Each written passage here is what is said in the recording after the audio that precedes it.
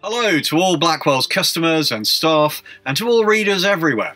My name is SF Saeed, and this is my new book, Tyger. This is a book it has taken me 9 years to write. 9 years ago, I set out to try and write a story that would be even more exciting than my first book, Varjak Poor, even more ambitious than my last book, Phoenix, and Tyger is it. I really do believe it's my best book so far. Tyger is a story that is set in Britain in the present day, but in a strange alternate world, where history has gone very differently to the history of our world. In the world of Tyger, the British Empire never ended. It's still going. Slavery has never been abolished. It's still going.